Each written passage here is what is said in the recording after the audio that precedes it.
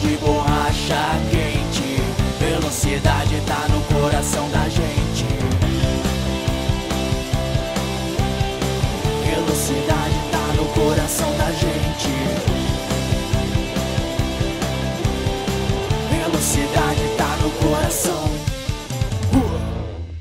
Começando o Raio X Garage número 112, sou eu, Pedro Rodrigo, aqui para o portal High Speed para High Speed TV. Muita coisa legal no programa de hoje, passamos um calor nesse final de semana, mas já lembrando, curtir as nossas fanpages, acessar nosso portal, né? Isso sempre nos ajuda. Mas vamos começar agradecendo nossos pilotos High Speed rapidinho. Primeira mão no kart, temos o Kleber Electric e o Enzo Bortolatti. Na Fórmula, no Brasileiro de Turismo, temos o Fernando Crossi. Na Fórmula 1600, temos o Ricardo Hag e o Marcos Pimentel. Na Fórmula V, temos o Cristiano Denardi. E também temos o César Alberto Otazu. Na Old Stock, temos o Rodrigo Elal e o Rafael Lopes. Na Sprint Race, temos o Gabriel Lusquinhos e o Nuno Pagliato. No Marcas, temos o Ale Pepe, o Ale Seda, o Francisco Júnior, o Giovanni Almeida, o João Moraes e o Thiago Roque. No Endurance, né? Temos o Fernando Fortes, o Emílio Padron e o Rob Pérez. Sempre lembrando, curta as fanpages, acesse o site deles e saiba tudo o que acontece na vida dos pilotos high speed, isso ajuda bastante, né? Mas vamos dar uma olhada no que teremos no programa de hoje, vamos aí. No programa de hoje, Fórmula 1600, Classic Cup, Brasileiro de Turismo 1600, Sprint Race Brasil e Endurance Dopamina. Fique agora com o programa Raio X Garage. Muita coisa legal no programa de hoje. E vamos começar pelas baratinhas lá, pela Fórmula 1600. Mandar um abraço pro Marcos Pimentel e pro Ricardo Hag. E, lógico, todos os pilotos lá. Vamos dar uma olhada como é que foi as duas corridas e tudo que aconteceu lá. Vamos aí.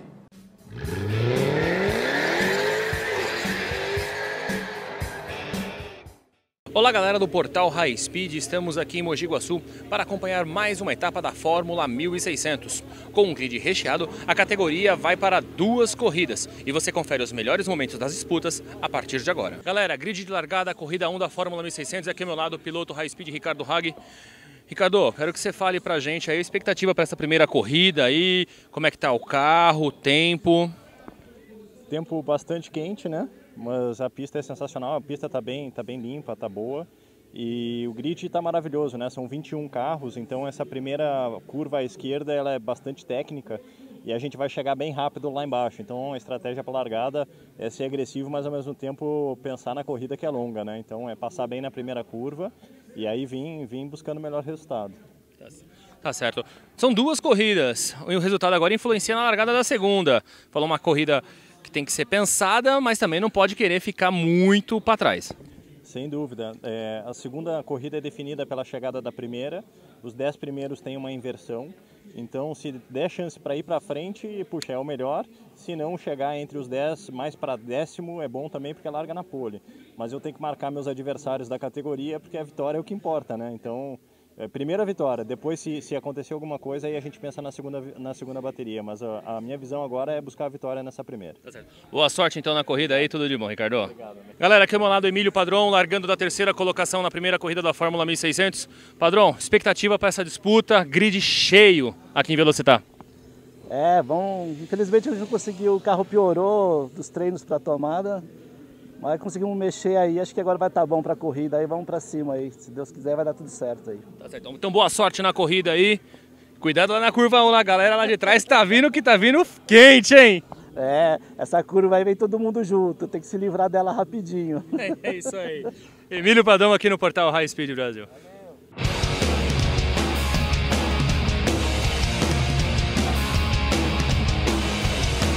Fórmula 1600.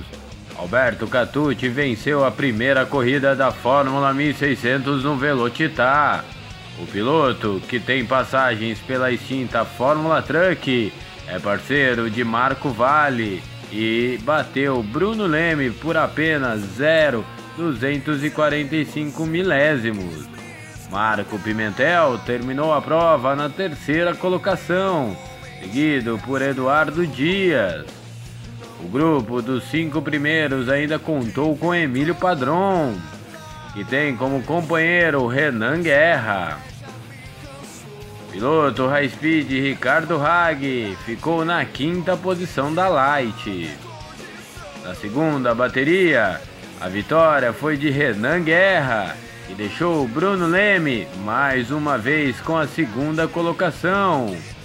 Eduardo Dias completou a corrida no 3º posto, enquanto Marcos Pimentel ficou com a 4ª posição.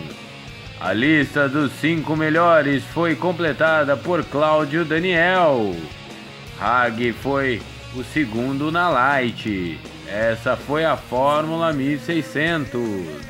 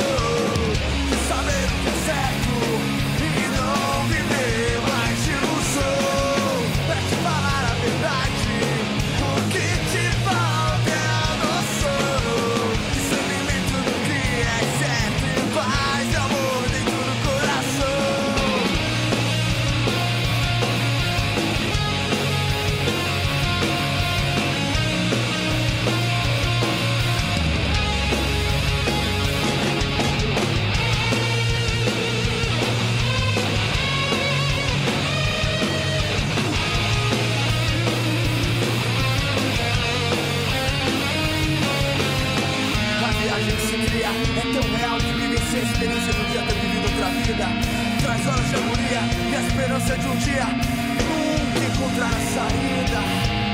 Você sabe que isso te faz mal, mas apenas acha que é legal. Recupere suas ideias, tenha um momento ideal, pois o que eu quero eu já sei e o resto é com você. Pra te falar a verdade, o que te falta é condição de saber o que é certo e não viver mais de ilusão. Pra te falar a verdade, o que te falta é a noção de sentimento do que é certo e paz e amor dentro do coração. Pra te falar a verdade, o que te falta é condição de saber o que é certo e não viver mais de ilusão. Pra te falar a verdade. Galera, aqui ao meu lado Alberto Catucci, vencedor da primeira corrida da Fórmula 1600. Parabéns pela vitória, Alberto. Queria que você falasse como que foi esse trabalho, que não foi fácil. Obrigado. Não foi fácil. Meu primeiro contato com a pista e o segundo contato com o carro foi agora sexta-feira, um treino antes da tomada de tempo. Então dei 10 voltinhas, fui para a tomada, o carro estava muito bom. Quero agradecer a toda a equipe do Bruno Leme, que ele também competiu, acabou chegando em segundo disputando, indo para a primeira, então foi bem bacana. Quero agradecer ao meu companheiro de equipe, Marco Vale, pelo convite. Ele também foi super bem na outra corrida, aí, chegou em sexto. E é isso, trabalhamos um pouquinho no carro, mexeu algumas coisas. Foi mais adaptação com a pista e com o carro e graças a Deus deu tudo certo aí. E eu quero agradecer a categoria, bem bacana, toda a organização, o Velocitar, maravilhoso esse autódromo, tudo muito bacana. Parabéns pela vitória e sucesso na categoria. Valeu, obrigado. Galera, aqui ao meu lado, Ricardo Hag, um quinto lugar e um segundo na categoria Light. Queria que você resumisse o final de semana. Final de semana consistente, o carro estava bom. Eu estava virando bem, na primeira corrida eu cometi um erro, como eu corri na sprint e também na Fórmula 1600, na hora que eu larguei eu achei que eu estava de sprint, mas eu estava de Fórmula, aí freio, perdi o ponto da freada, acabei me atrapalhando um pouco, caí lá para o fim do grid, mas ainda deu um quinto lugar. E a segunda correu tudo bem, uma corrida também bastante consistente, consegui avançar, terminar em segundo, saldo do final de semana muito positivo, pista sensacional, clima sensacional, então pô, não tenho o que reclamar não, tá ótimo. Parabéns pelos resultados e sucesso na sequência da temporada. Muito obrigado, sucesso, abraço a vocês. Galera, aqui ao meu lado Marcos Pimentel, piloto da Fórmula 1600. Marcos, queria que você resumisse o seu domingo aqui em Velocitar, um bom desempenho na categoria e com bons resultados. Fala pra gente como foi a disputa. Foi bem interessante, a gente largou em quinto, depois de uma classificação bem quente aí, que foi no sábado, lá para 1h30 da tarde, né? Então a gente conseguiu largar bem, conseguimos aí passar dois adversários e aí a gente chegou aí em terceiro, conseguindo aí mais um pódio mais forte aí. Então é isso aí, foi bem interessante. E aí na segunda corrida não teve grid invertido dessa vez, nessa prova extra. E aí a gente manteve ali o terceiro lugar logo no começo, mas aí o pessoal de trás mais forte entrou, muito quente também, começamos a perder um pouco de rendimento e chegamos aí em quarto lugar, mas tá bom. São dois grandes resultados aqui em Velocitar. E agora para a sequência da temporada, esperado Marcos? A gente tem mais uma etapa aí pelo Campeonato Paulista, né, Interlagos. Tem uma indecisão aí com relação à nona etapa, mas temos aí para dezembro a última etapa do campeonato para vir firme e forte aí. Tá certo, então parabéns pelos resultados e sucesso na próxima etapa. Valeu, obrigado. Vamos junto aí. Galera, aqui ao meu lado, Igor Costa, vencedor das duas corridas na 1600 Light. Primeiramente, parabéns pelos resultados, duas grandes vitórias. Queria que você falasse pra gente desse desempenho nessa tarde aqui em Velocitar. Bom, primeiramente, o autódromo é fantástico, a primeira prova que eu faço aqui. A corrida foi muito bacana, muito disputada. É uma prova extra campeonato para a categoria, então acho que estava todo mundo mais relaxado e pôde aproveitar bastante o evento. E esse período de interrupção do Paulista foi bom para a gente manter o ritmo de corrida, manter o ritmo de prova. Levei as duas vitórias, graças a Deus, a pole position também. E vamos agora em busca do Paulista nas finais para tentar o título. Parabéns pelo sucesso e que continue assim até o final do ano. Obrigado, valeu. Obrigado, pessoal. Valeu. Com grande destaque para o piloto Igor Costa, a Fórmula 1600 teve mais uma disputa, dessa vez aqui no Autódromo de Velocitar. O piloto High Speed Ricardo Hag conquistou um quinto lugar após rodar na primeira corrida e ficou em segundo na segunda disputa na categoria Light. A Fórmula 1600 volta a se reunir agora, mas com Interlagos fechado, o calendário ainda é desconhecido. De Velocitar, Matheus Furlan para o portal High Speed Brasil.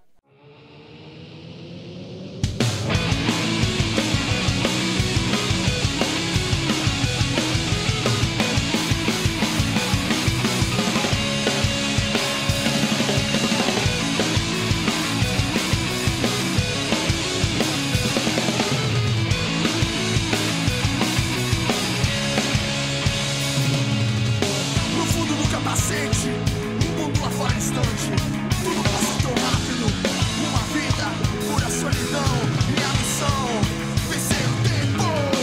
Conecto o box, ao cavaleiro errante. Em cima de meu cavalo, TNT acende. Armadura do tempo presente. Mais heróis, mais e mais, sem perder desafio. Do meio fio, da fria ilusão. E a missão, vencer o tempo.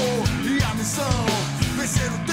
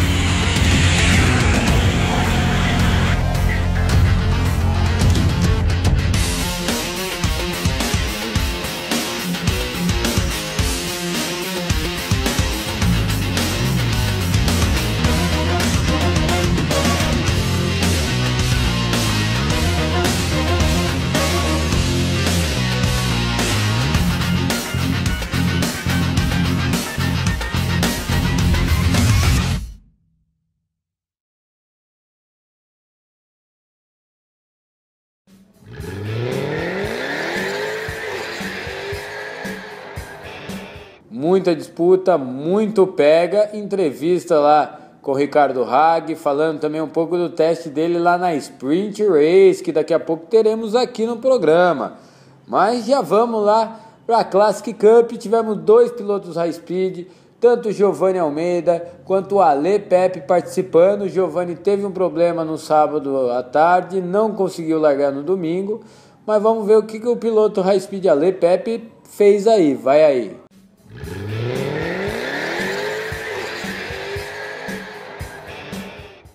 Fala galera, sou eu, Pedro Rodrigo, aqui direto do Velocitar por o portal High Speed para High Speed TV, e vamos curtir agora uma corrida de carros antigos aqui para vocês, várias categorias, e vamos dar uma olhada.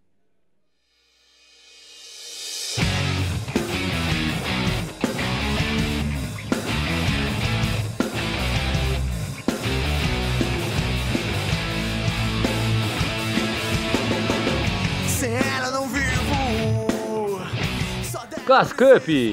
Pela Class Cup, categoria que leva às pistas os carros que marcaram a época tanto nas pistas quanto nas ruas do país. A vitória da primeira bateria ficou com Denísio Casarini, que foi seguido por Caio Lacerda, e Humberto Guerra Júnior terminou em terceiro, ficando logo à frente de Marcelo Fortes. Silvio Zambello completou o top 5. Já na segunda prova da Classic Cup, teve vitória de Humberto Guerra Júnior, que foi seguido por Caio Lacerda, novamente segundo colocado.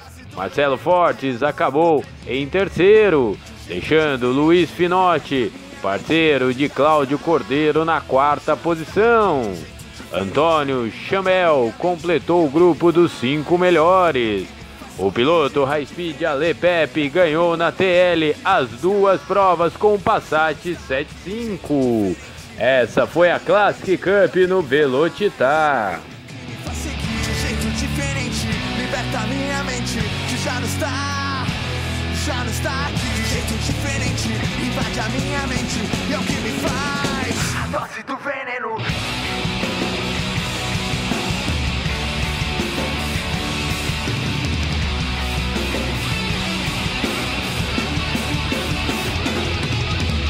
De um jeito diferente, liberta minha mente, que já não está aqui. De um jeito diferente, invade a minha mente, é o que me faz sorrir. De um jeito diferente, liberta a minha mente, que já não está aqui. De um jeito diferente, invade a minha mente,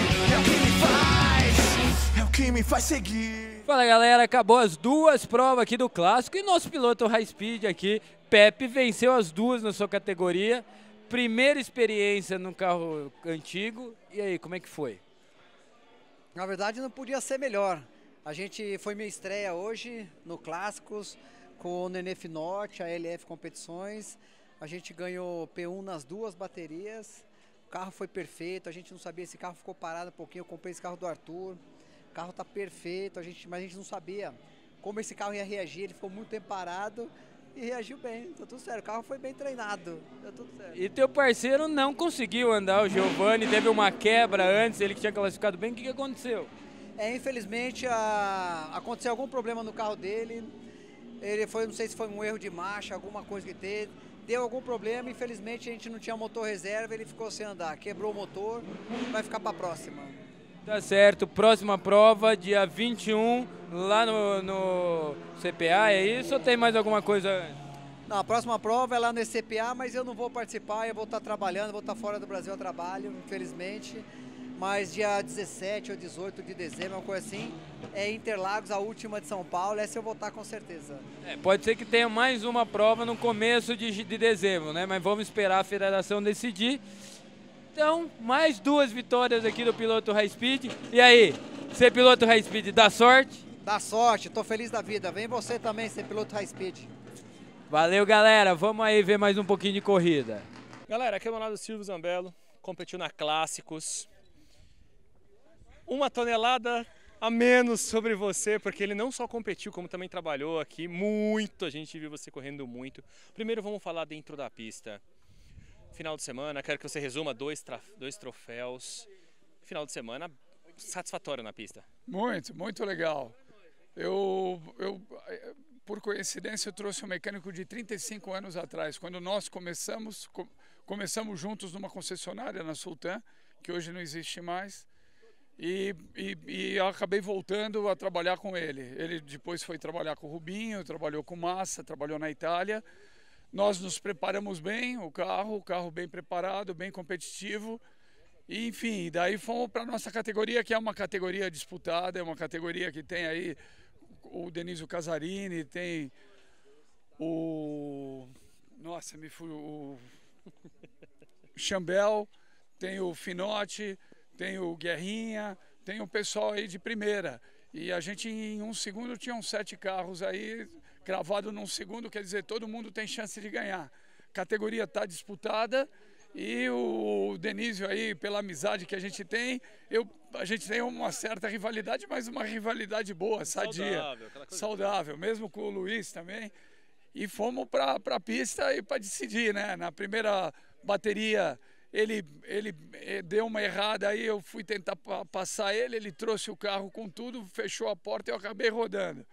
E na outra bateria aconteceu o contrário, né? Ele rodou, eu consegui chegar nele, depois ele tentou me passar, mas num lugar que também estava complicado, daí foi a vez dele, eu tive que permanecer ali na minha trajetória, acabei pegando ele. Enfim, eu rodei numa, ele na outra, tá 1 a 1, mas foi bacana, foi disputada, eu já liguei, já falamos aí, tá tudo em paz. Depois com o Finotti eu estava numa disputa legal, acirrada também, mas me encavalou a segunda marcha na penúltima volta. E aí eu dei mais uma volta com a segunda, só para terminar a corrida, deu segundo. Deu primeiro numa, segundo na outra, é um resultado bom, estou contente, foi muito legal. Tá certo. Agora vamos falar da outra parte do trabalho. Vamos falar da organização do evento. Primeiro eu quero parabenizar pela organização do evento. Pessoal super educado, bem treinado, organizado, que isso é primordial. A gente que costuma trabalhar muito, a gente sabe o quanto isso é importante. Queria que você falasse sobre o trabalho que vocês fizeram aqui em Velocitar, tanto no sábado quanto nesse domingo. Então, a gente herda isso, né? Acho que pela história aí do meu pai, do Automóvel Clube Paulista, eu acompanhei as corridas desde pequeno, trabalhei também bastante com o pai do Pedro, Toninho de Souza, enfim, a gente foi pegando uma bagagem. Hoje a gente está fazendo 60 anos de clube e resolvemos organizar bacana. Os outros eventos foram muito bons e a gente está fazendo parte do campeonato de endurance também, que é outra responsabilidade. Nós fizemos um troféu de 60 anos com a marca de todos os campeões, com o nome de todos os campeões, para prestigiar. Eu acho que o automobilismo é isso, a gente tem que prestigiar, tem que escrever história. Vocês também fazem um belo trabalho, onde vocês registram tudo, isso é importante, isso traz satisfação. Então acho que com o nosso trabalho a gente conseguiu reunir uma equipe boa, a equipe do meu clube, mais a equipe aí de vocês, do Dinho. Enfim, encontrar gente boa que trabalha junto e que tem o mesmo pensamento. Isso só faz o evento crescer. Então eu estou muito contente, acho que o resultado foi muito legal desse final de semana. Eu só tenho a agradecer a todo mundo. Tá certo. Parabéns pelo resultado na pista, parabéns pela organização do evento e sucesso no próximo, que com certeza terá uma próxima. Se Deus quiser, estamos aí, presente aí, vamos para mais uma, para a 34ª, essa foi a 33ª. Eu espero todos vocês. É isso aí. Obrigado. Silvio Zambello aqui no portal High Speed Brasil. Galera, aqui ao meu lado, Luiz Pinotti, vencedor na segunda corrida do Clássicos Especiais. Quero que você fale desse domingo aqui em Velocitar, primeiro lugar, grande resultado. Não tenho o que falar, o evento é maravilhoso, muito bem organizado e a Classic toda vez vem é muito bem recebida. Então só tem que agradecer a quem organizou, o Silvio Zambello e toda a turma dele. E agora, e a próxima corrida? O que passa pela cabeça agora? Hoje é festa, champanhe, mas a próxima corrida é logo logo. Com certeza vamos estar para a próxima e vamos tentar melhorar o carro. Tá certo então. Parabéns pela vitória e sucesso. Valeu, brigadão. Muita corrida, muita velocidade, muitas ultrapassagens.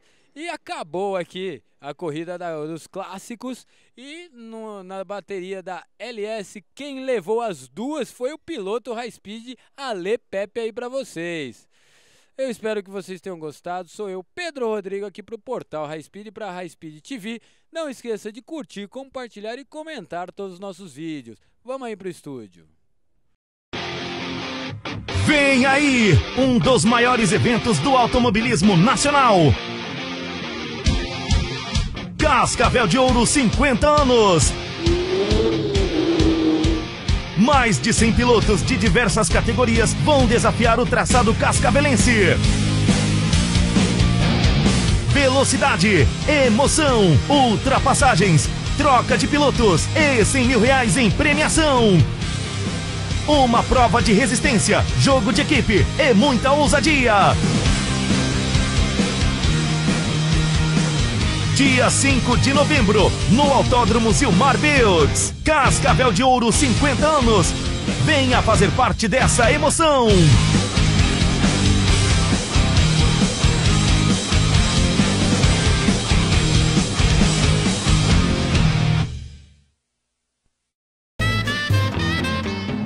Other guys were coming around with flowers and perfume. Your blue eyes, they blew me away, and I was caught in your typhoon. Now you are my number one, ain't no others can compare.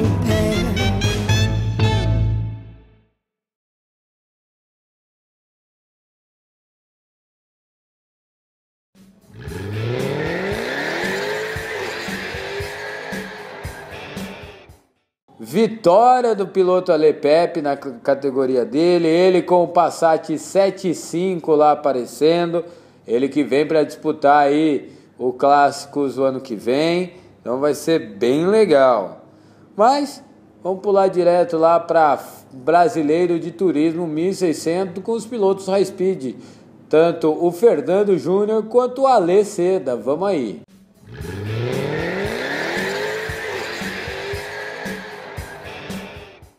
Fala galera do Portal High Speed e da TV High Speed, sou eu, Pedro Rodrigo, direto aqui do Velocitar, interior de São Paulo. Muito sol esse final de semana e tivemos duas corridas do Brasileiro de Turismo 1600. Vamos dar uma olhada como foram as provas aí.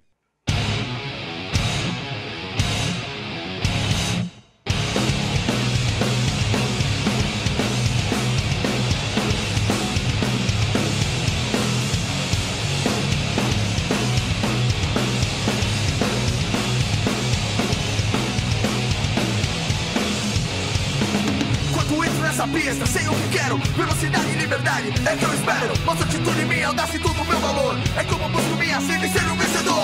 Em cima do pódio é onde eu quero estar, o degrau mais alto é o meu lugar. Por mais que possa ser difícil, o meu limite é o impossível. Brasileiro de Turismo 1600. O Campeonato Brasileiro de Turismo 1600, que realizou sua quarta etapa no interior paulista.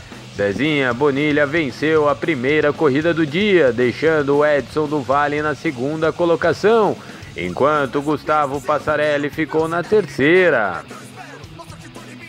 Edson Bueno ficou com a quarta posição logo à frente de Luiz Filgueiras.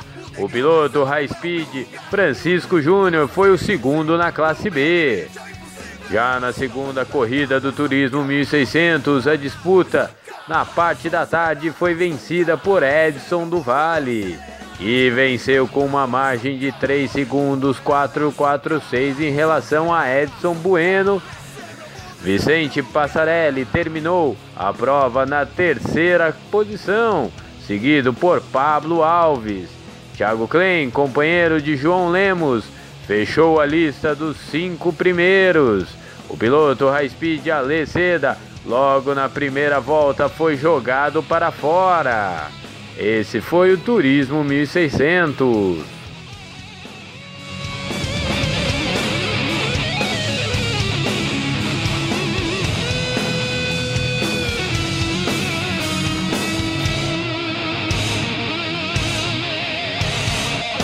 Se não vejo pela tábua, estocar. Hoje é tudo ou é nada, estocar. A emoção acelerada, estocar.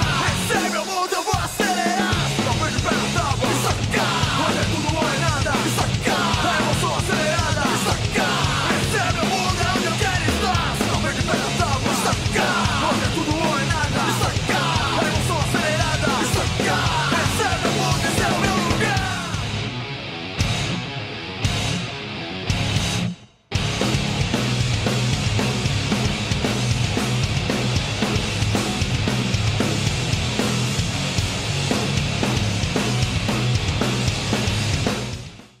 Fala galera, eu tô aqui com o Francisco Júnior, parceiro da Alesseda, aqui nossos pilotos High Speed, e eles fizeram 2 provas hoje do Brasileiro de Turismo 1.6. Na primeira tivemos um problema, na segunda outro problema, mas largamos pelo menos na pole na segunda com a inversão do grid, né? Conta o que aconteceu nessas corridas. Na primeira bateria a gente largou de terceiro na nossa categoria. E depois a gente conseguiu chegar em segundo, né? Foi uma corrida boa, teve um probleminha ali que um piloto antecipou um pouco a freada, eu encostei na traseira dele, aí tivemos uma deficiência de motor porque a temperatura começou a subir um pouco, furou o radiador, mas conseguimos completar a prova e chegar em segundo e sexto na geral. Aí na prova do Alexandre, entreguei o carro para ele largar em P1, ele largou. Ele largou muito bem, fez a primeira, segunda, terceira, quarta curva. Quando chegou no bico de pato, ele tomou uma pancada e aí o carro já acabou, ficou por lá mesmo e a prova dele acabou por ali. Acabou meio que destruindo o carro, né? Vão ter que reconstruir esse carro. E é um carro que está em desenvolvimento, o Fiat Palio. E estamos vendo aí esse crescimento na categoria. E vou falar, o pessoal da Fiat tem que começar a ajudar. É o melhor carro Fiat no grid até agora. Se pelo menos a montadora ajudasse, melhoraria um pouco, né? O Fiat esse final de semana não correu aqui não. O que correu foi o Corsa, entendeu? Então, e eu nem sei o que aconteceu com o carro, porque o carro ficou lá por cima mesmo. E agora que acabou as últimas corridas, que vai trazer o carro para o box para a gente saber qual foi o dano, o que aconteceu. Mas na realidade ele tomou uma pancada e parou.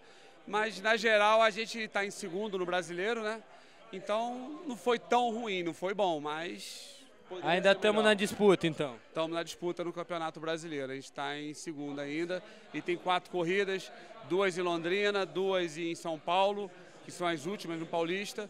Aí vamos ver o que vai acontecer, estamos na luta ainda. E vai para o Cascavel de Ouro? Já, vamos para o Cascavel de Ouro, já está confirmado.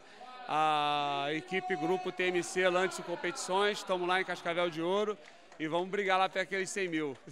Tá certo, obrigado Francisco. Ruim, mas vamos ver se melhoramos e vamos atrás do título agora. A nossa está sempre trabalhando, né? Então quem trabalha um dia, Papai do Céu ajuda, então estamos aí. Valeu, velho, obrigado. Francisco Júnior aqui pro Portal High Speed. Galera, câmera lá do César Bonilha, vencedor da primeira corrida na categoria A do Brasileiro de 1.600. Primeiramente, eu quero saber se você está bem, porque para quem acompanha o automobilismo sabe que você sofreu um acidente forte recentemente. Como é que você está? Hoje faz 57 dias do meu acidente. Há 5 dias o meu médico me liberou para começar a sentar, então eu sentei num carro de corrida já. Tem dor e tal, mas a recuperação está rápida e acredito que já é um preparativo para a próxima do Petrobras. Sentou no carro, venceu uma disputa muito forte. Como resumir a corrida? Cara, esse campeonato está crescendo e a gente está acreditando nele. Os 8 primeiros hoje estavam em 6 décimos no classificatório. Então eu fiz a pole e foi muito bom para conseguir garantir a vitória na corrida.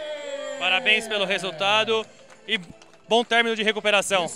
Valeu, obrigado aí, bom trabalho para vocês. Valeu, obrigado.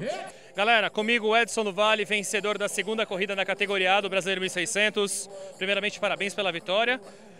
Cara, um grande trabalho, uma grande pista, mas também não foi fácil que a rapaziada estava perto. Não, estava, sem dúvida. Em primeiro lugar, eu quero agradecer demais a minha equipe que me deu um carro excelente. E estou realmente, incrivelmente... Os caras não perdoam, a gente tá aqui, ó, os caras não perdoam, lá gravando. Vamos lá. Eu tô... É fantástico esse evento aqui, essa pista é maravilhosa, eu estou bem feliz mesmo.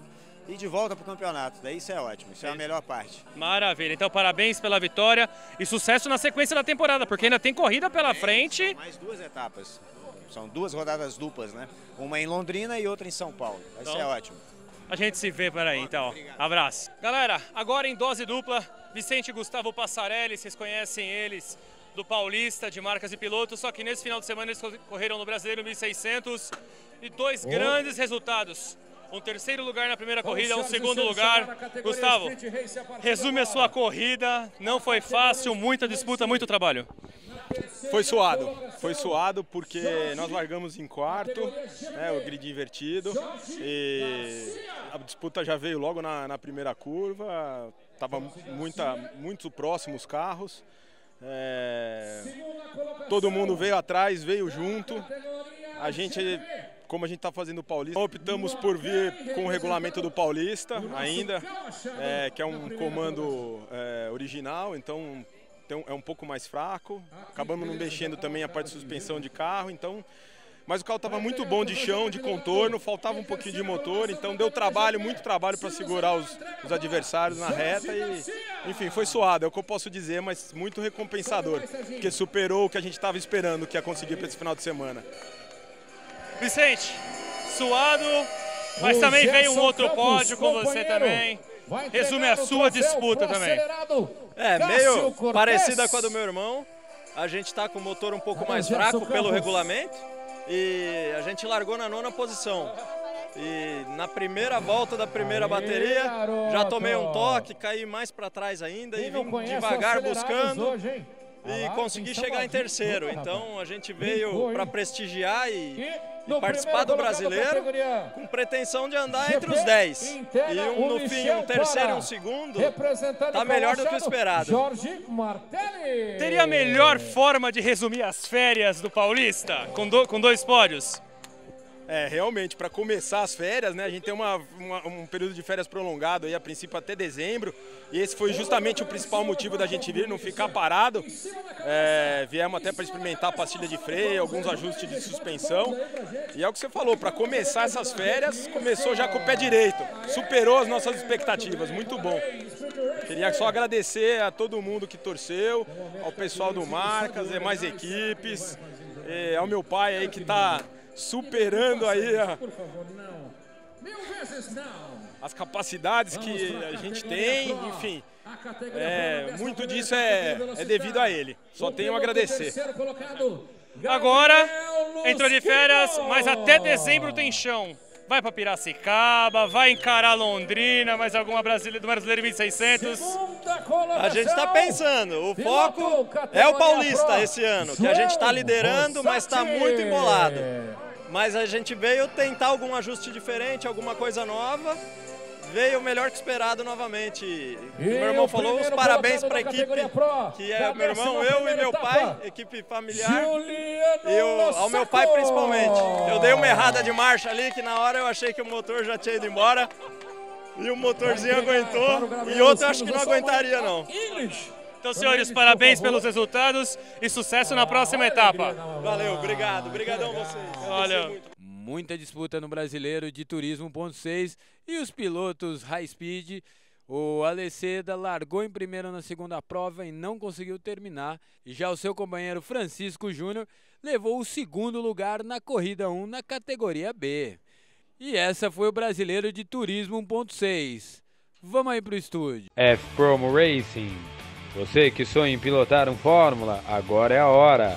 A F-Promo Racing, a maior equipe de Fórmula V, conta hoje com 10 carros e uma equipe de mecânicos de alto nível, comandadas por Wilson Fittipaldi Jr.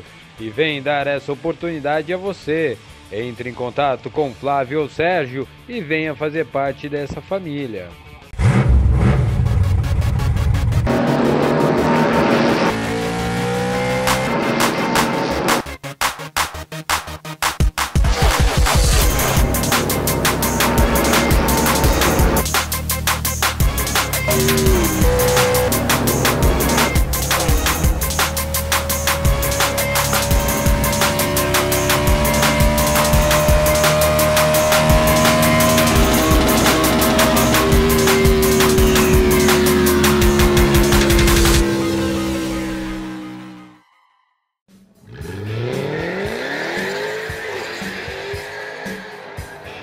Duas provas com muito calor, muito toque e, lógico, né? O interior, muita velocidade. O piloto high speed, o nosso querido Fernando Júnior, ficou na segunda posição. E o outro piloto high speed, Alesseda, companheiro do Francisco Júnior, largou na pole position na segunda prova, mas sofreu um toque que mandou ele lá para os pneus e acabou quase destruindo o Celta que eles estavam usando, né? Esse foi o Brasileiro de Turismo 1600, como vocês puderam ver aí. E vamos direto lá para a Sprint Race. Muita disputa da Sprint Race lá no Velocitar. Vamos aí.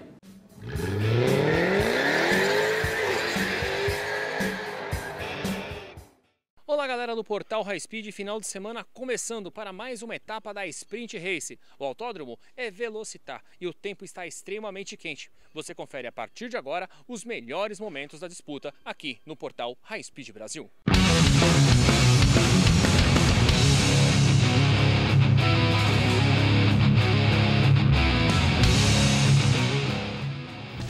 Juliano Lossaco vence corrida de estreia da Sprint Race no Velocitar.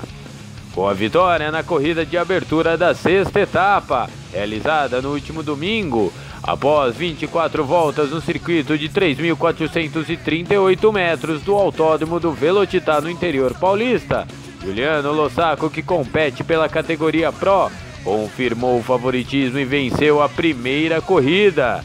Lossaco largou na pole e manteve um ritmo forte, fazendo a melhor volta da prova. Em uma brilhante atuação, o segundo colocado foi João Rosati, que largou da sexta posição. E a terceira no pódio da categoria Pro ficou com o piloto High Speed Gabriel Lusquinhos. Gal Machado garantiu a primeira colocação na GP, seguido por Cássio Cortez e Jorge Garcia. Na segunda corrida, mesmo largando na pole, Lossaco não conseguiu se manter. E ainda houve alguns entreveros durante a prova, mas a vitória na segunda corrida ficou com Gabriel Lusquinhos. Gabriel Lusquinhos conquistou sua terceira vitória na categoria. João Rosati, que largou da sexta posição, conquistou a segunda posição na corrida. Já Gerson Campos venceu pela quinta vez na Sprint Race na categoria GP. Essa foi a Sprint Race lá no Velocitar.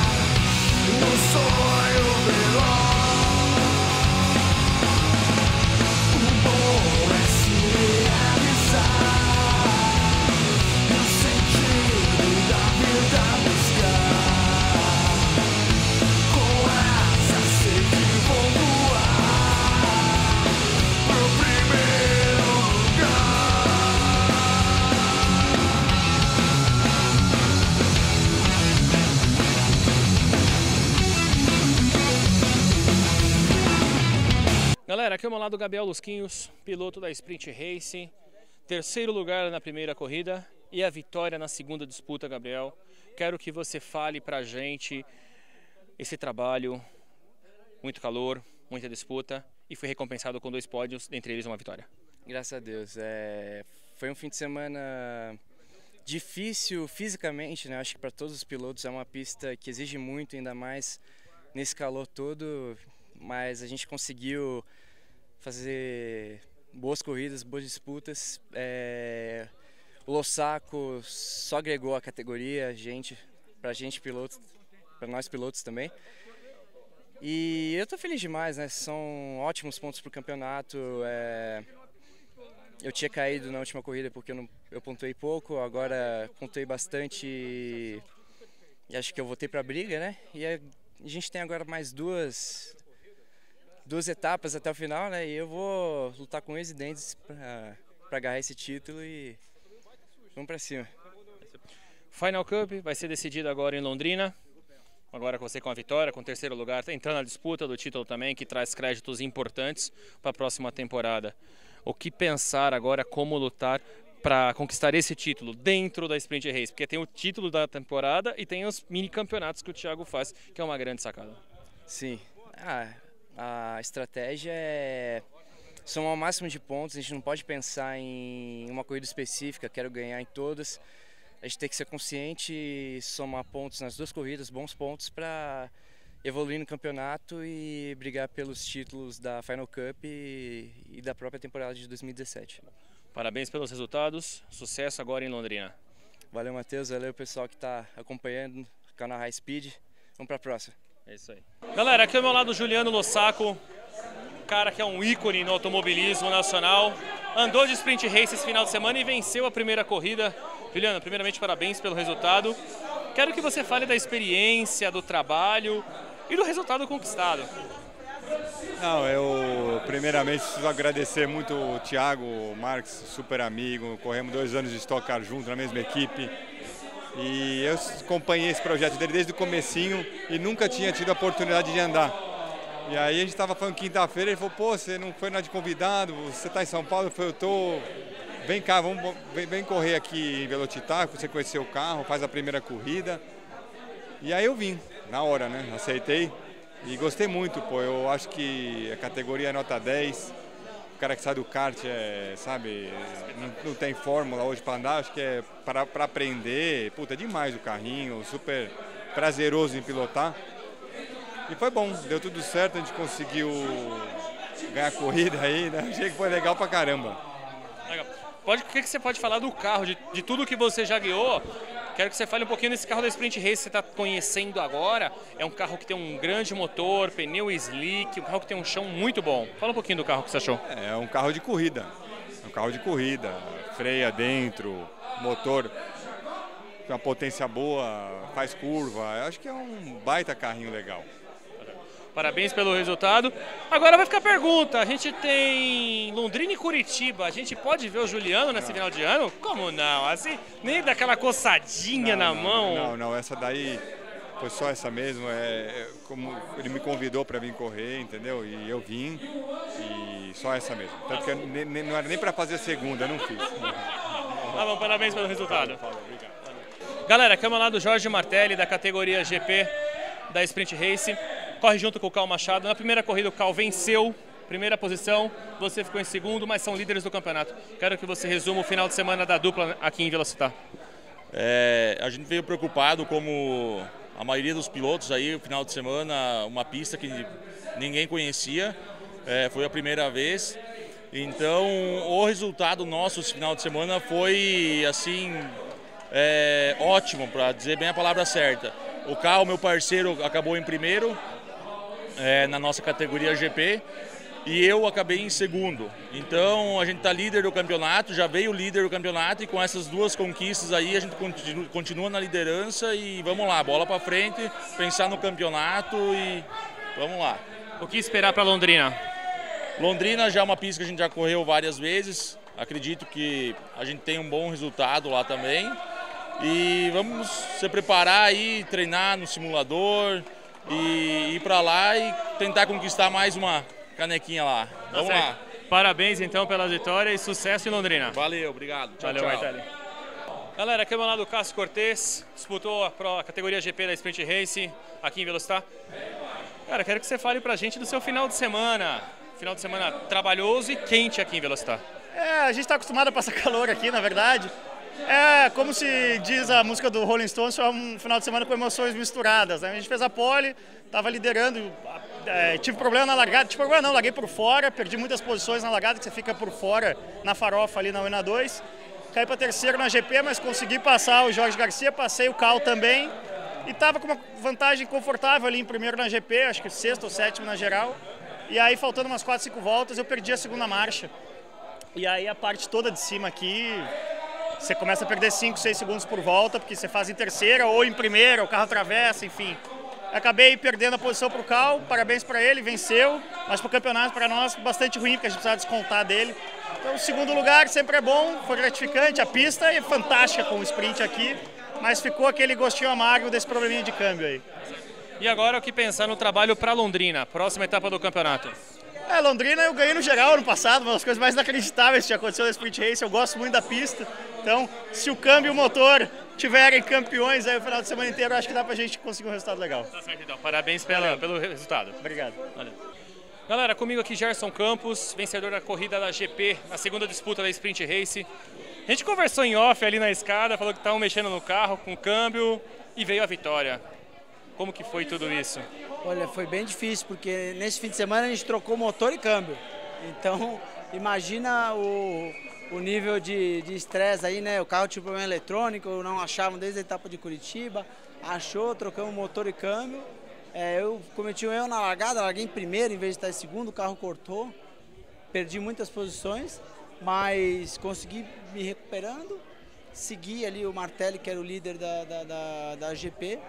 E a pista estava muito difícil, muito quente, ele acabou cometendo um erro, eu consegui vir um ritmo bom e aí beleza, conseguimos ganhar.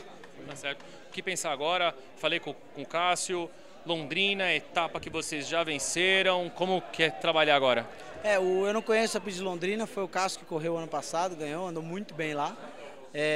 Então é uma etapa noturna toda diferente, vamos para cima aí, treinar bastante no simulador e ver se a gente reduz essa vantagem para eles, que são os nossos rivais na GP, o Cal Martelli e o Cal Machado e o Jorge Martelli.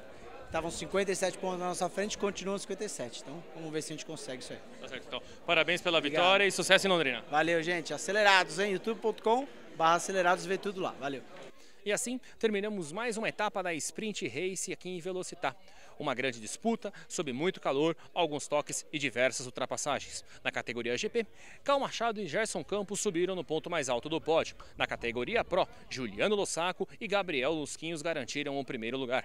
A categoria volta a se reunir agora em Londrina para a disputa final da Final Cup e a penúltima etapa da temporada de 2017. O título ainda está em aberto, mas vamos aguardar para ver quem realmente conseguirá o título da temporada de 2017 da Sprint Cup. Do Autódromo de Velocitar, Matheus Furlan para o portal Raio Speed Brasil. É de sonho de pó, o destino de um só, feito eu, perdido em pensamentos sobre meu cavalo. Sou caipira, pirapora, nossa Senhora de Aparecida, ilumina minha L200 Triton Sport, tradição e tecnologia. Andou, comprou. Sprint Race, você quer correr numa categoria nacional com equipe única, carros iguais, todos os últimos modelos, câmbio sequencial, motor V6, vem andar na Sprint Race. Entre em contato pelo site e fale com o Thiago Marques na Sprint Race.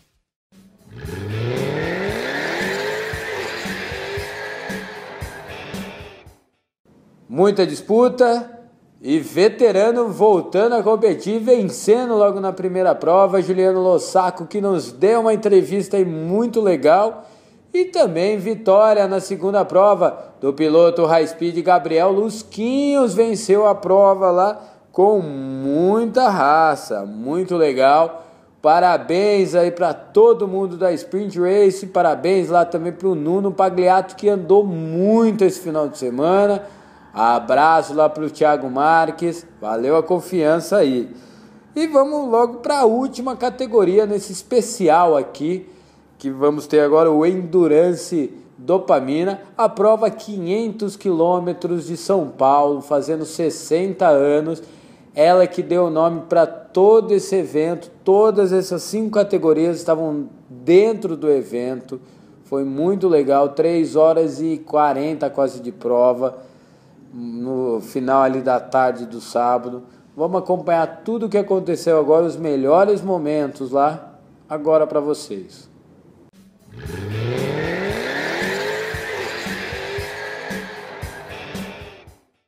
Olá, galera do Portal High Speed, estamos aqui em Velocitar, no interior de São Paulo, para acompanhar mais uma etapa do Endurance Dopamina. 500 quilômetros de Velocitar. Muito sol, muito calor. E as emoções dessa disputa você confere a partir de agora, aqui no Portal High Speed Brasil.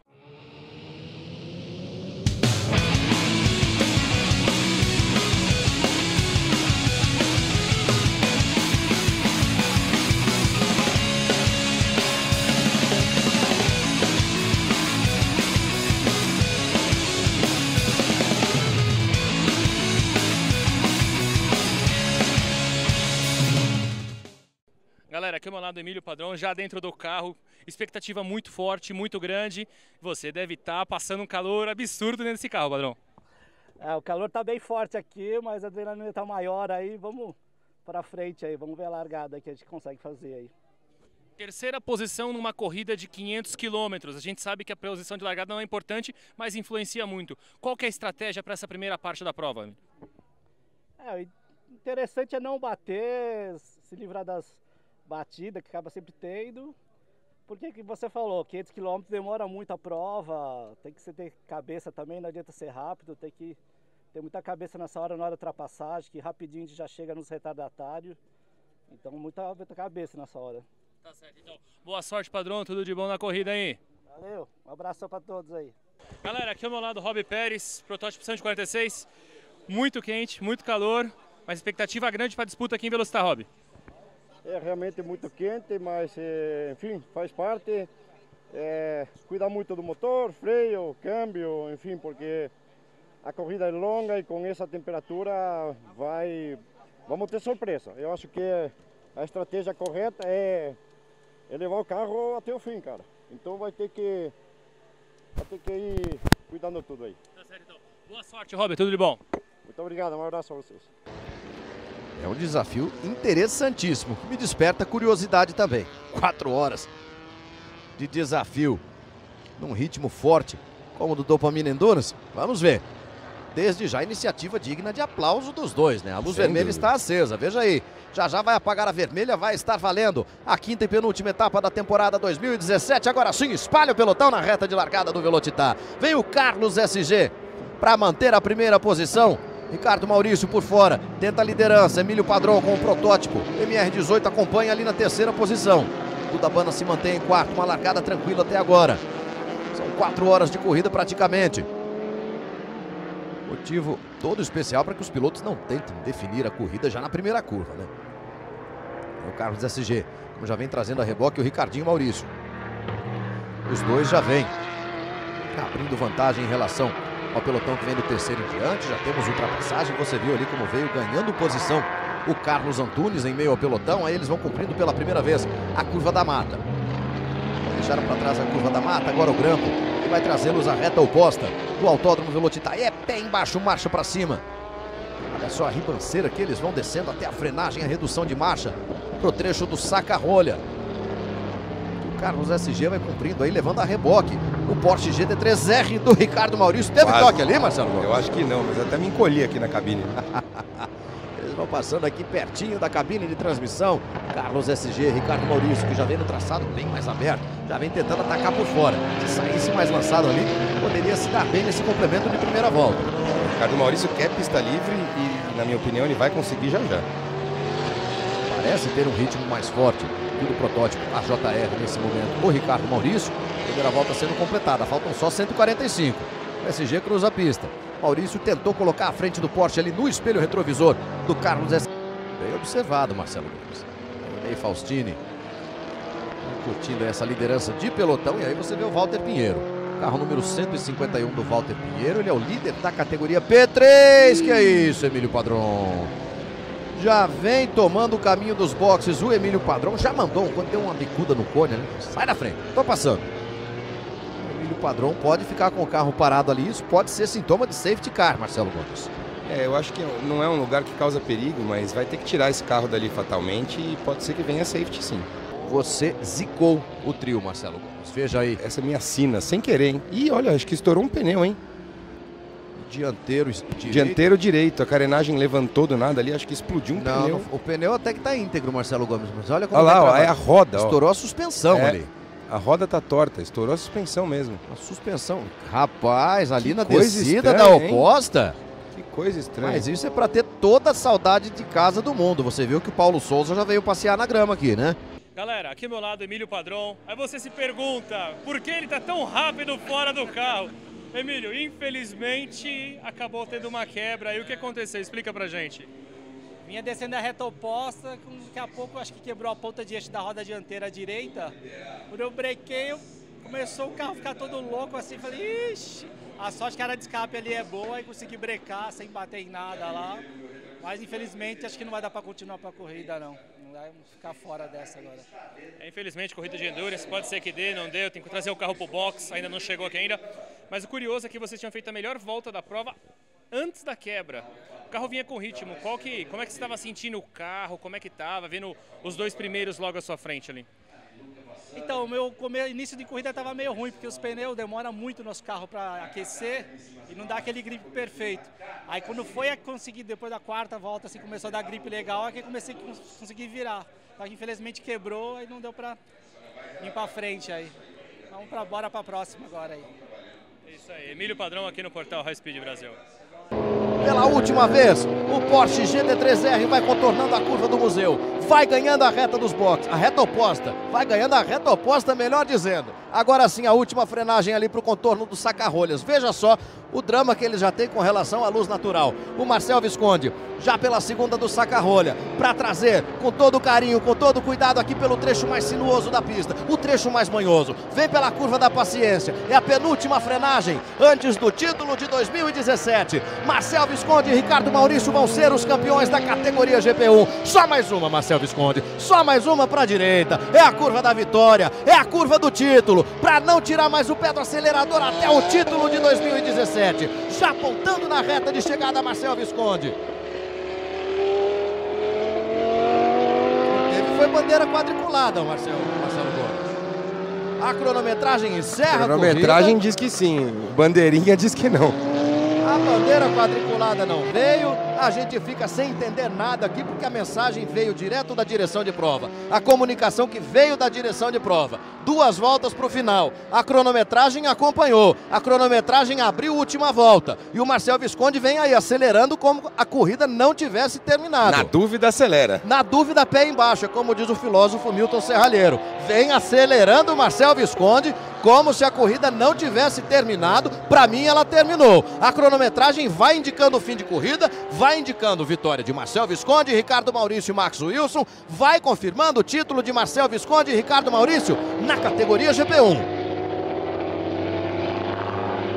Agora é a última volta de verdade, a direção de prova e a cronometragem de novo não conseguem estabelecer a mesma língua de comunicação, não tem problema não. O Marcel Visconde vem piscando faróis. Agora é a última volta de verdade, é o que nos informa a produção da Master KTV.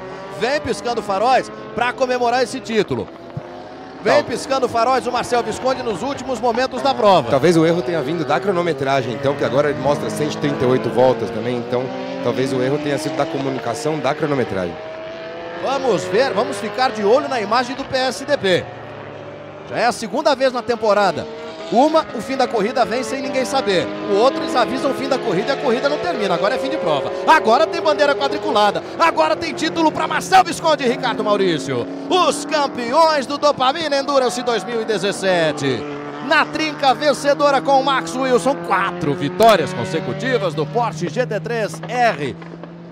E um título pra lá de incontestável, pra lá de merecido, pro Marcel Visconde e pro Ricardo Maurício, Marcelo Gomes. Galera, aqui ao meu lado, Ricardo Maurício, Max Wilson, vencedores dos 500 quilômetros no interior de São Paulo, mas campeões também do Endurance Dopamina. Ricardinho, parabéns pelo título, grandes resultados e o título da categoria. O quanto isso representa?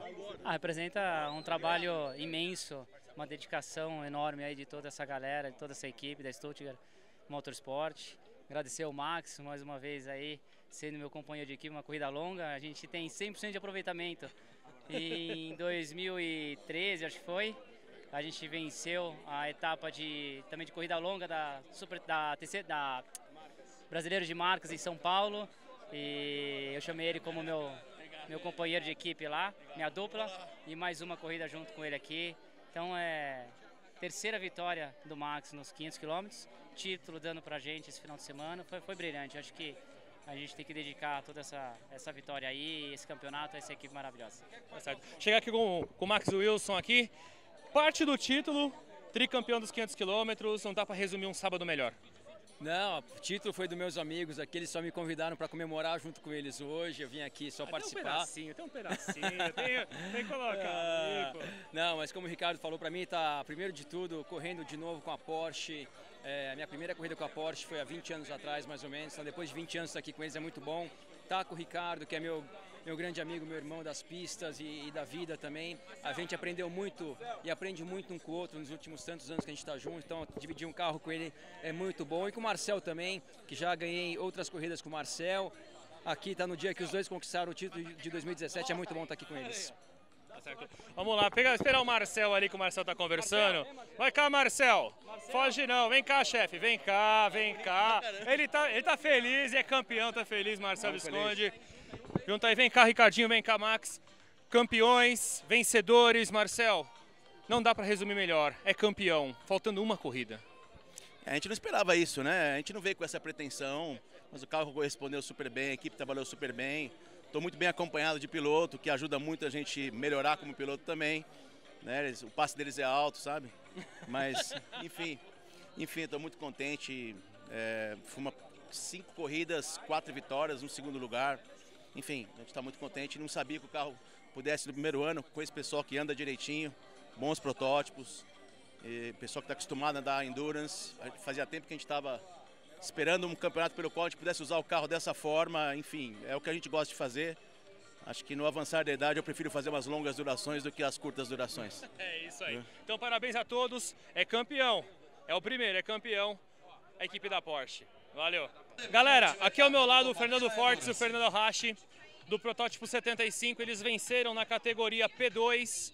Senhores, primeiramente parabéns pela vitória.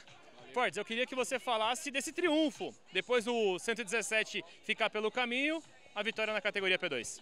Então, a gente teve uma quebra logo, acho que 8ª na volta, na suspensão. E foi uma quebra que não tinha como arrumar, então o carro ficou fora. E aí eu ia andar na P2, que você pode andar na P2 e P1. 2 categorias separadas, você pode andar na mesma prova. E aí foi legal porque aí eu acabei acelerando o outro carro e a gente foi muito bem, acabamos ganhando na categoria e chegamos em P2 na geral ainda, que com um carro mais fraco, vamos dizer assim. Então foi um triunfo em dobro, né? Foi bem legal. Ô Rache, não posso deixar de perguntar. Grande triunfo, apesar do tempo, apesar do calor, mas veio a vitória. Como que você resume esse sentimento aqui em Velocitar? Graças a Deus, hoje o dia foi perfeito, apesar do calor, conseguimos manter o carro bem estável na pista. Grande participação do Fortes hoje para completar o time e foi tudo maravilhoso, deu tudo certo. Graças a Deus conseguimos terminar a corrida numa colocação legal. Então, parabenizar todo mundo e agradecer ao Fortes pela companhia de hoje. Então vamos lá. Fernando Rache, Fernando Fortes, junto com Henrique Assunção, venceram na categoria P2. Senhores, parabéns pela vitória e sucesso na última etapa do campeonato em outubro, hein? Tem mais uma ainda. Valeu, obrigado. No fundo do capacete, um mundo lá fora distante. Tudo passa tão rápido, uma vida, pura solidão. Minha missão, vencer o tempo. Conecto o box, ao cavaleiro errante, em cima de meu cavalo, telemetria que sente, armadura do tempo presente. Mais heróis, mais e mais, sem perder desafios no meio fio da fria ilusão e a missão. Vencer o tempo e a missão, vencer o tempo. O tempo, vencer o tempo. Como é possível, como é sonoro, em um só instante. À frente, o horizonte. Galera, aqui ao meu lado, Luque Monteiro, narrador, locutor, e viveu mais uma emoção de 500 km aqui em Velocitar. Como que você resume? Como é que você viu mais essa grande disputa? É irônico até falar em resumir depois de 500 quilômetros de corrida, né? Não, eu exemplifico por mim, mas todo mundo envolvido. É um dia inteiro de trabalho, dedicação, para muitos um ano inteiro, vários meses ou várias semanas. E no nosso caso específico, a transmissão ao vivo da corrida e 4 horas de corrida, e mais o pré-corrida e mais cerimonial de pódio. Então, assim, o dia termina, e para a equipe de vocês, não, eu tenho certeza que não é diferente. O dia termina, assim, com o cansaço físico, mas com o restabelecimento mental de todo mundo. Terminar o evento nesse clima de festa, com título para várias equipes, o título da Stuttgart Porsche, que mandou na temporada, com 4 vitórias consecutivas e o título antecipado. Então, isso tudo faz com que as pessoas esqueçam o cansaço físico, o pessoal que faz o trabalho mais pesado, um trabalho braçal, o cansaço físico muito, muito potencializado, mas quando chega o momento desse aqui, todo mundo esquece que está cansado. Então, valeu demais essa edição histórica, 60 anos de história dos 500 quilômetros de São Paulo, que venham mais 60, que daqui a pouco não caibam mais assinaturas naquele troféu ali, que o troféu seja, enfim, alguma coisa vai ser feita no futuro, né? Mas a história é muitíssimo bem preservada. Você vê ali o troféu original da corrida de 1957 do Automóvel Clube Paulista, o troféu com as assinaturas, com os nomes de todos os pilotos. Então isso tudo dá uma satisfação muito grande. Cada pessoa que está aqui fazendo parte desse momento da história. Luke, eu vou deixar você descansar. Parabéns pelo trabalho, excelente. E a gente se vê nas pistas por aí, se Deus quiser. Seguramente. Pistas é com a gente, né? É isso aí. Grande abraço e Luke Monteiro. Do Autódromo de Velocitar, Matheus Furlan para o portal High Speed Brasil. F-Promo Racing. Você que sonha em pilotar um Fórmula, agora é a hora. A F-Promo Racing, a maior equipe de Fórmula V, conta hoje com 10 carros e uma equipe de mecânicos de alto nível, comandadas por Wilson Fittipaldi Jr., e vem dar essa oportunidade a você. Entre em contato com Flávio ou Sérgio e venha fazer parte dessa família. Sprint Race, você quer correr numa categoria nacional com equipe única, carros iguais, todos os últimos modelos, câmbio sequencial, motor V6, vem andar na Sprint Race. Entre em contato pelo site e fale com o Thiago Marques na Sprint Race.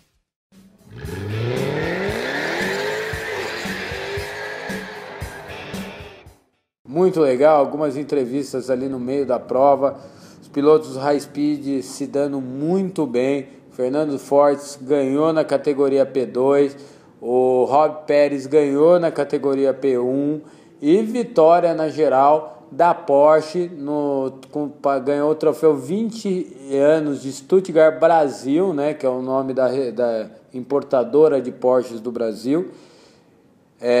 Dando também a vitória ao Max Wilson, tendo 3 vitórias no 500 km, ele se iguala a Andréa Lara Rezende, o Barbieri, muitos outros pilotos, como um dos grandes vencedores aí da prova, e tanto levou o campeonato o Marcel Visconde e também o pequenininho lá, né, o Ricardinho Maurício, levaram aí o título. Parabéns a toda a equipe, parabéns aí a esse campeonato. Agradecer a todo mundo que nos ajudou a estar lá presente, a fazer esse programa especial aqui do 500 km, mostrar 2 dias de competição, 5 categorias em pista. Fizemos aí fácil, pelo menos umas 20 horas de pista e entrevista de imagens. A cobertura grande até, mas deu para mostrar todo mundo. Agradecer o Silvinho Zambello que nos atendeu lá. Obrigado por ele ter falado aí do meu pai, falar tudo que a gente já viveu, já fizemos parte lá. Hoje não mais organização, mas sim dessa cobertura que mostra a tradição do automobilismo no Brasil. É muito legal. Parabéns a todos os envolvidos, né? Ano que vem esperamos que estaremos lá novamente. Agora vamos agradecer rapidinho aqui os nossos apoiadores. Vou começar aqui a agradecer os apoiadores. Primeira mão a Mitsubishi Motors, Curta, fanpage, acesse o site e conheça os últimos lançamentos da marca e muita coisa legal aí. Agradecer também a Escola de Pilotagem Interlagos. Você quer se tornar um piloto, entre em contato com o Antônio. Vamos ter aí piloto por um dia e Drive Day lá da Fórmula V no próximo dia 8 de outubro lá em Piracicaba, então entre em contato. Agradecer também a Pure Dog, você que precisa de alimentação especial, passeio para cachorro, hospedagem, entre em contato na Pure Dog. Agradecer também a High Speed Roast, vocês precisam hospedar o site, desenvolvimento de site, assessoria de imprensa, assessoria de redes sociais, entre em contato na High Speed Roast. Agradecer também a La Luna Roast. Vocês querem saber um pouco mais sobre mídia digital, também desenvolvimento de site ou próprio moeda digital, a Bitcoin, entre em contato lá no La Luna Hosting, fala com o Vinícius que ele vai explicar tudo. Agradecer também a CSN Informática Eventos, vocês que precisam fazer evento, precisa de alguém para cuidar das suas redes de tecnologia, ou vocês que são donos de autoescola e precisam de alguém, vocês são donos de autoescola e precisam de simuladores, entre em contato com o Cássio na CSN que ele vai poder te atender. Agradecer também o Empório das Letras Interlagos, vocês gostam de livros, vinis e produtos do mercado geek? Vai lá, faça uma visita lá para o Léo Taconi, lá no Empório das Letras Interlagos. Agradecer também o Beto Preparações, Beto aí que mexe com carro de rua, carro de corrida, tá com 2 carros do Opala 250, tá fazendo um carro lá para o Old Stock. Então você que precisa de carro, alguém fazer seu carro de corrida, entre em contato lá com o Betão Preparações, e lembrando que ele tá com 3 carros para a track dele lá. Agradecer também as equipes de Fórmula 3, em primeiro a Propcar, e agradecer também a Cesário Fórmula. Agradecer também a equipe Juca Motors. Vocês querem correr de marcas ou de Fórmula 1600, ele tem carros lá para aluguel, vai dar, já faz parte lá o Ale Pepe lá em Piracicaba, quando corre com ele. Agora na próxima etapa o Giovanni Almeida vai andar lá, o Marcos Pimentel lá na Fórmula 1600 está andando com ele. Então bastante gente legal andando lá no Juca Motors. Abraço, Juquinha. Agradecer também a Imagem Signs. Você que precisa de adesivo ou adesivar o seu carro, entre em contato com a Imagem Signs. Agradecer também a Torgs Racing. Torg teve etapa esse último final de semana aqui em Interlagos, agora a próxima etapa mês que vem. Entre em contato lá com o Barba. Agradecer também a THR. Você quer começar de um jeito barato no kart? Entre em contato na THR. Categoria para criança, adulto, idoso, gordinho, magrinho, garota, tudo tem categoria lá. Procura lá o Márcio Simão. Agradecer também a Electric Sound. Você que precisa colocar som no teu carro, precisa isofilmar o seu carro, entre em contato lá na Electric Sound. Ele tem loja no Morumbi, tem loja em Cotia e tem loja também em Alphaville. Agradecer também ao nosso diretor de imagem, o Guilherme Sato. Você que precisa fotografar ou filmar o seu evento, entre em contato com o Guilherme Sato. Agradecer os sites, em primeira mão, a revista Sport Motors, o site Templo dos Esportes e, lógico, o portal High Speed, sempre atualizado com as últimas notícias. E também lembrando, curta as nossas fanpages, se inscreva no YouTube, se inscreva no Instagram, sempre vai estar concorrendo a vários prêmios e também sabendo tudo de novo que está acontecendo no meio da competição e do mercado de montadoras aí. E vocês que querem nos apoiar, entre em contato aí, está aparecendo. Temos cota para piloto high speed, cota para pessoa física, pessoa jurídica. Você que quer vir colaborar com a gente, escrever no portal, ou às vezes quer ajudar nas gravações, entre em contato aqui com a gente. Vamos dar um jeito de encaixar vocês aqui. Esse é o Raio X Garage número 112. Espero que vocês tenham gostado. Eu sou Pedro Rodrigo aqui para o portal High Speed, para High Speed TV. Sempre lembrando, não esqueça de curtir, compartilhar e comentar todos os nossos vídeos. Lembrando que amanhã temos Alucinados por Velocidade com Matheus Furlan. Até lá, tchau, tchau.